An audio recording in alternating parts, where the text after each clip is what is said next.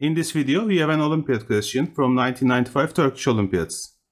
Point O is the center of the circumcircle of triangle ABC. Angle BAC is 58 degrees. And we are asked the angle alpha.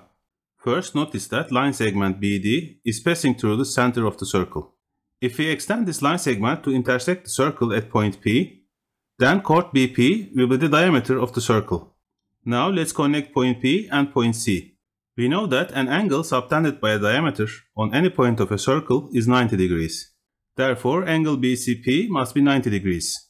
We also know that the angles subtended by the same arc are equal. Notice that angle BAC and BPC are subtended by the same blue arc. So they must be equal, and angle BPC will also be 58 degrees. And from the shaded triangle, alpha can be calculated as 32 degrees. And that is our answer. I'll see you next time.